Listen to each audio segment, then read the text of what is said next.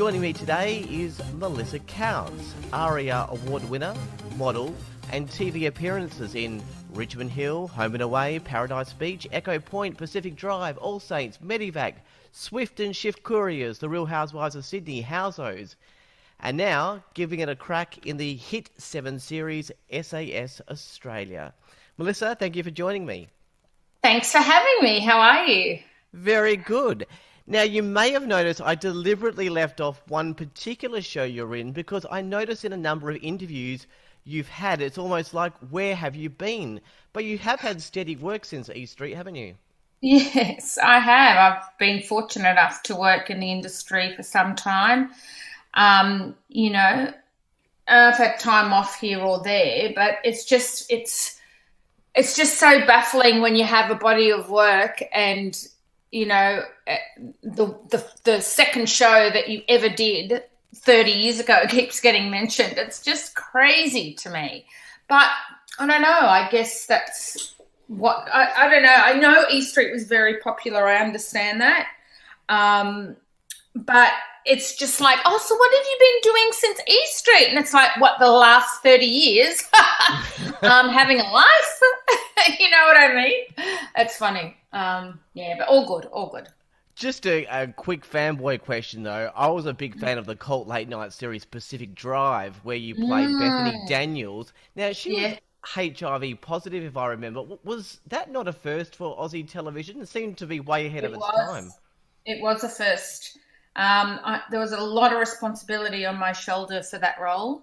A lot of HIV and AIDS patients actually reached out to me when they knew when that role was on TV. And I did a lot of research with HIV AIDS patients actually while I was filming that, and I was involved with a lot of charities and things like that. Which was, in my opinion, like some of my favourite work that I've ever done, because it wasn't just playing this made-up character. We were trying to portray that you can have HIV, you can be sexual, you can have partners. Back in that day, it's changed now. But back in that day, it was like, oh, you've got HIV, we can't go near you and we can't shake hands and we can't. It was still that whole thing that was going on, which was just crazy to me. So it was so great, this young, blonde girl has HIV and she's heterosexual and she's had multiple partners and she still has multiple partners and she's living her life. And I think it was important for us to get that message across. Well, I tell you what, I could do a whole interview just on Pacific Drive, but we will. I know. But we will move on. I know. It was such a great show. It was such a great show. It really was. And you know what? We just don't have it anymore. Where's all the late night, trashy dramas that we want to sit and watch when we get home and, have a bottle of champagne to, and they're gone. Yeah, gone are the days of Pacific Drive and Chances as well. Remember that? Love it. I want to go back a bit because I think where you came from sort of sets the whole SAS thing. Obviously, you played the famous role of Nikki Spencer in E Street, and from what I remember, she was a real street-smart, confident, tough, self-assured kind of girl. Yeah. Was that everything that I wasn't? Well, that's the question. Was that the complete opposite to how you were feeling at the time? Yes, it was. It's so funny. It's like, look, we all have strengths and weaknesses. I do have huge insecurity problems. I always have. I know I'm street smart, yes. And over the years of being in the industry, you've had to become that way. I am very strong in a lot of aspects in my life. But I do get to these things where, and I'm sure everyone has it, but they deal with it differently.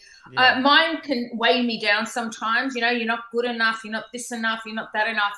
So playing that role for me when I was younger was very daunting because I was the quiet girl at school. I wasn't the showy one and the popular one and the loud one. And I was quite quiet at school. So for me to play that role and to be all robust and, you know, I'm this and I'm that, it was a challenge, but that's what acting is, and I thrived on it. And that's why reality TV is so different to, you know, when you're playing a character, you can really, you know, that's why I love acting, because you become somebody you're not. And you can be anything, you know, that the role requires you to be. When you do reality TV, it's you. And it's for an actress coming from a background of acting, it's like someone opens up the curtain and says, oh, there you are.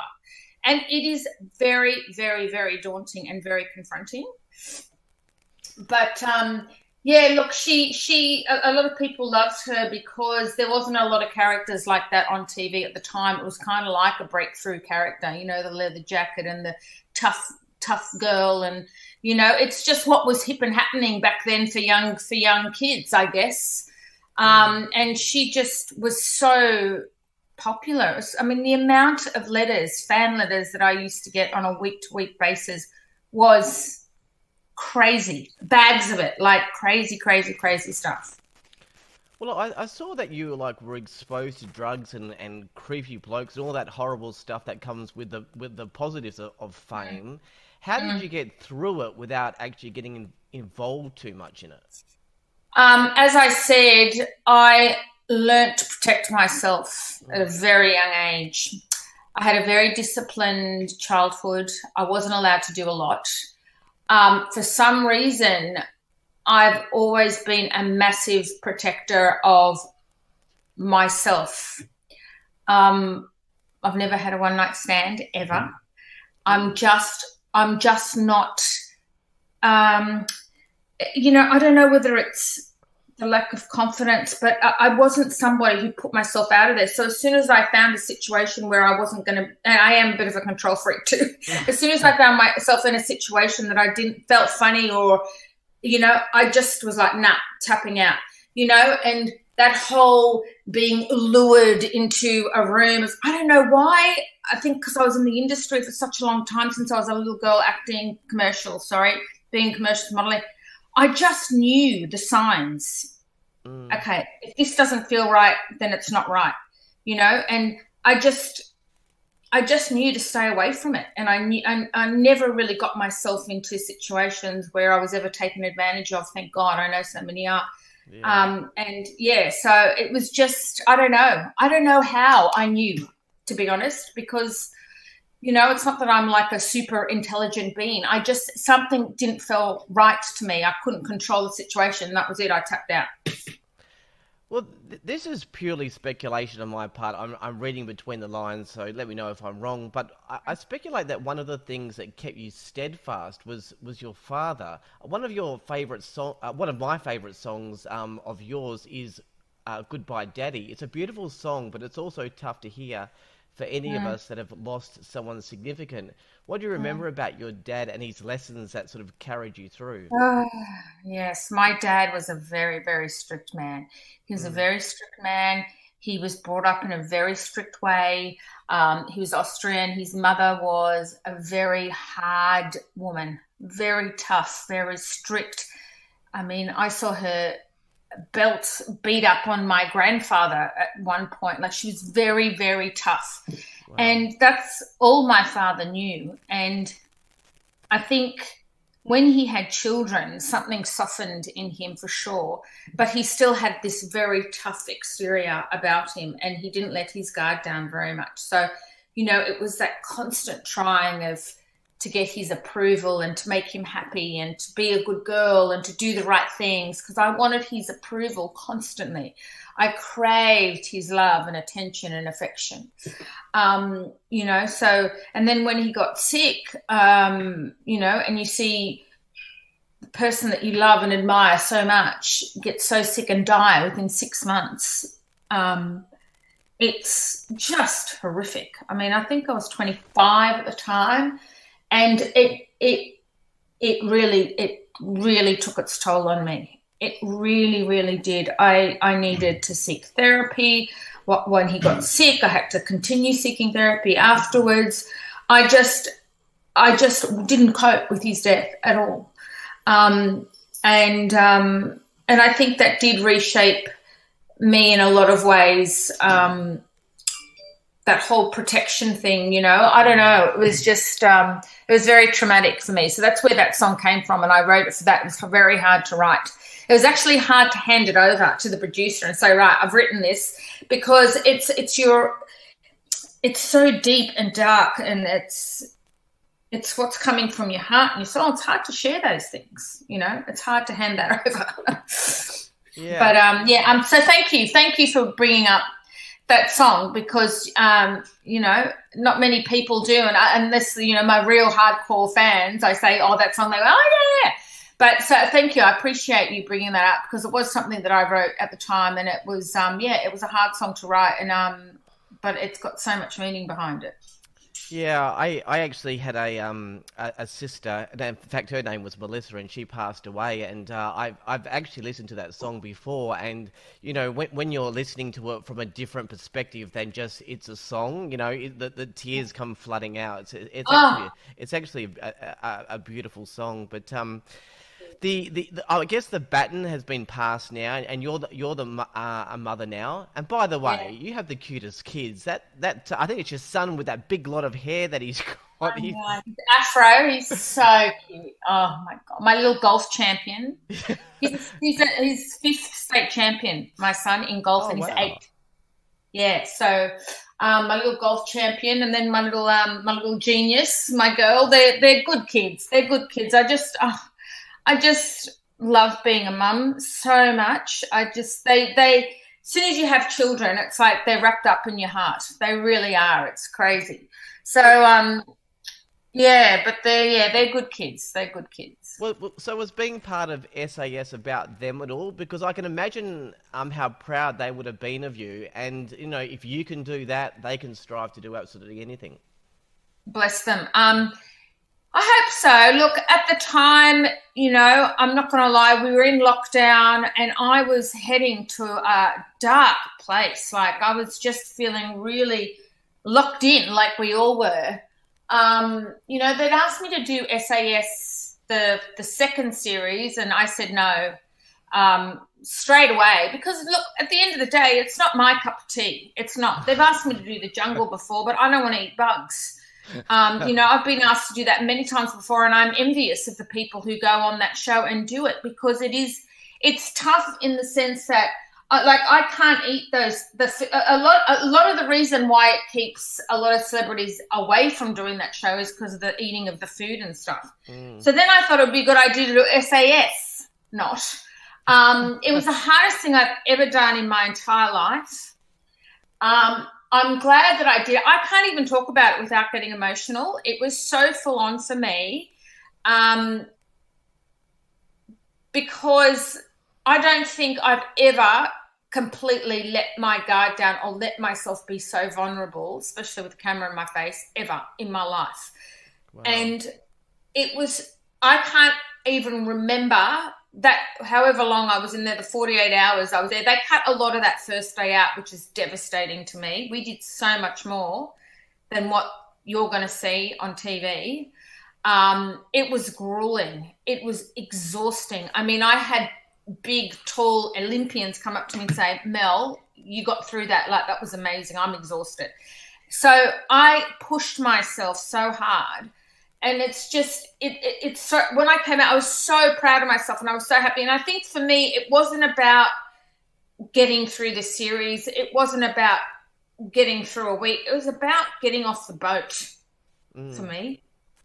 It was about lasting longer than 5 minutes and not saying, I'm out, you know, giving it a go, giving some things a go. And I did that, and I proved that to myself.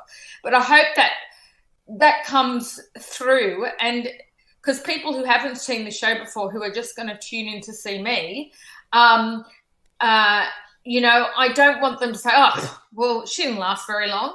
You know what I mean? But people just have no idea how grueling and how full on it is. Especially, I've never tried for a triathlon or an Iron Woman I've never done anything like this ever in my entire life.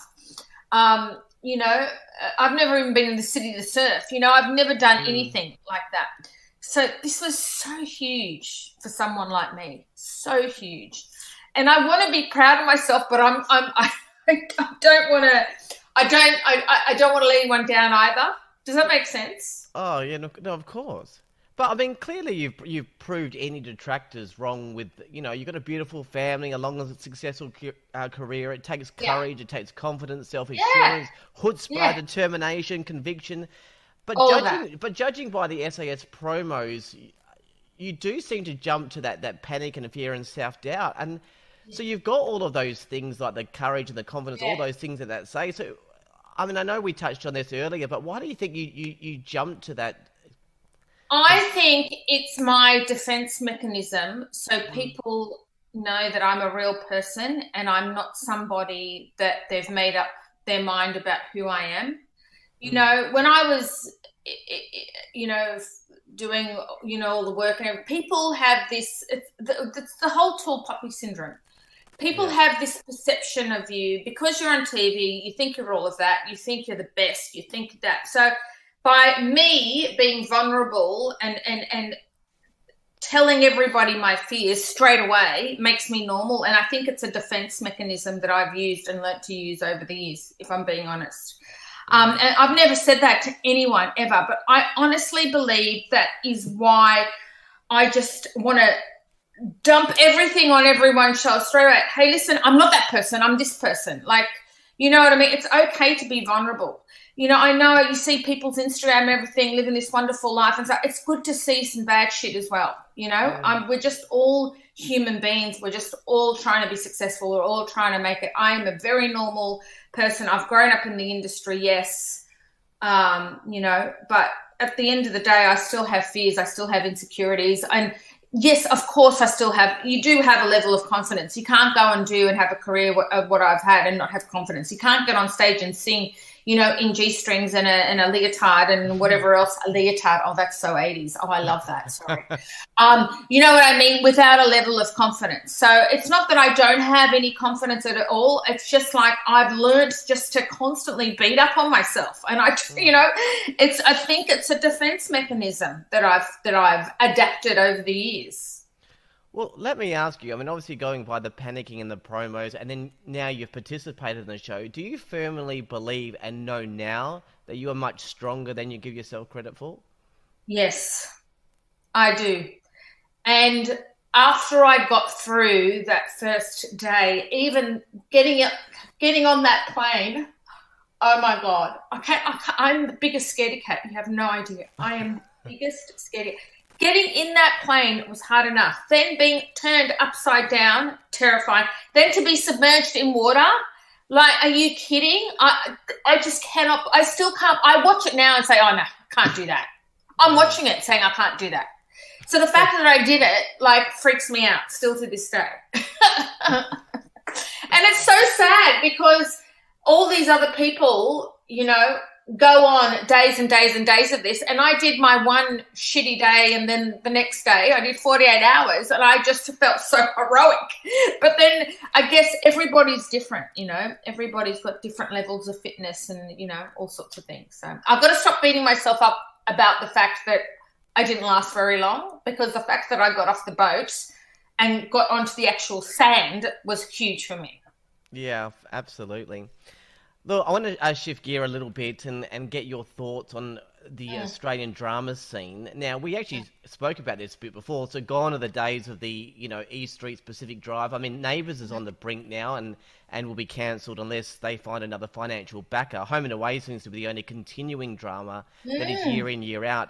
Do you reckon it's the demise of the industry, or is content just being made differently these days? Content is being made differently these days. It's a lot cheaper to do a reality TV show than a TV series. We've never had a brilliant industry in Australia anyway. And now that reality TV is so much cheaper to make, it demises our whole industry even further. We have the talent, we have the writers, we have the directors. We have the amazing crew in Australia. Incredible. We just don't have the money. We don't have the funding like America has, or anyone else has around the world. There's not enough money put towards churning out Australian content other than reality TV. And it's so sad because you see these, that's why a lot of actors, coming out of these incredible acting schools in Australia are going overseas because that's where the work is. And there was hope that Netflix was going to be doing more Australian content, and I hope that is the case. But it's just becoming harder and harder and harder to be a thespian in this country. It is. It's really hard. And this is why people are doing reality TV. And, I don't have anything against reality TV at all. I love watching it. I'm a huge fan of reality TV, all of it. Love it all. Yeah. But coming from an acting background, it is very hard to transition into that. As we were saying before, it's very hard to all of a sudden, okay, well, they don't want you to play a character anymore. They just want you to be you. And it's like, hold on, what? Most actors that you speak to, they're quite introverted. And I am that person. I'm quite an introverted person, So it is hard for me. I think what gets me through is, my singing background and being on stage and stuff like that. But even though you've got to put on a persona, But I think with reality TV, it's just you. It's just you there. And that's hard because you can't blame anyone else if you stuff up. You can't say, well, they wrote a terrible character for me. It's like, no, it's you. Well, I mean, the other thing that's been going on lately, obviously, is COVID. I mean, it really played with the livelihood of so many actors and musicians. Yeah. I mean, obviously yourself as well. Have you spoken to any actors and musicians that have been doing it really tough recently? Yes, I've got friends who all they do is perform. And that first year of COVID, I think she had over 200 shows booked and cancelled. So her whole year was wiped out. Mm. I mean, and this is this amazing singer. She works in all the clubs in Melbourne. She's got an amazing career over there, and it was just all taken away from her. I mean, that is hard. Even for me, the gigs that I would do throughout the year. I haven't done a gig for over 2 years now. Not ongoing, or being able to. When COVID was happening, you couldn't record and release, and it was tough. I'm starting to do that now, which is exciting, and I'm hoping there's going to be a market for that whole, guest appearance in a nightclub and stuff, and it's coming back slowly but surely, but it is a slow steep. Just a slight change of pace, and I'm going to do only one question about E Street. That I guess people don't ask or if they remember. Can you remember how it all ended? I mean, wasn't Nikki lost in the outback or something? Or did she actually end up with Max? How did the show end? I have absolutely no idea at all. No idea. I don't even know how I got. Didn't I go back and live with my parents again or something? I just remember a scene where towards the end of the whole show, there was a whole bunch of people lost in the outback, and then I think they flashed forward to everyone being in hospital or something. But I mean, I could be on the wrong. I can't remember. It's too bloody long ago. I honestly can't remember. I know that I left the show because I had too many gigs, and I had to go, and there wasn't enough time in the day. And I know they asked me back. Yeah. And I did a stint, and then I left again. So no, I can't remember. I'm so sorry. Too long ago, love. So, with the whole E Street experience, I mean, obviously you're young and impressionable. Was it more lows than highs, or more highs than lows? Oh, definitely more highs than lows. Okay. Oh, it was incredible, incredible. Just being on set, and being on set, I love anyway. That's my favorite thing to do, like learning lines, reading script, becoming a character. All of that's fabulous.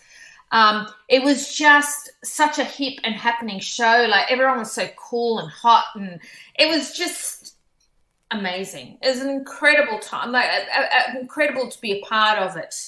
And I, as tough as it was, as tough as it got, and I'm just meaning the workload, it's still, it was an incredible time in my life. Incredible.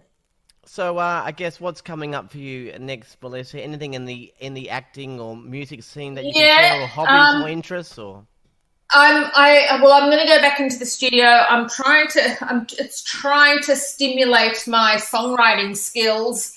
And I've been co-writing with Nick J, who I've worked with before. He's an incredible producer, and so I'm going to hopefully do this single with him and co-write on the second single. So I want to have those two ready to go. I really want to get out and gig again. I just want to see people again and fans, and, you know, people are excited about music. And so I really want to reconnect with, you know, my beautiful, loyal fans who stick by me through thick and thin. And Chris Sun, I hope, who I absolutely love working with.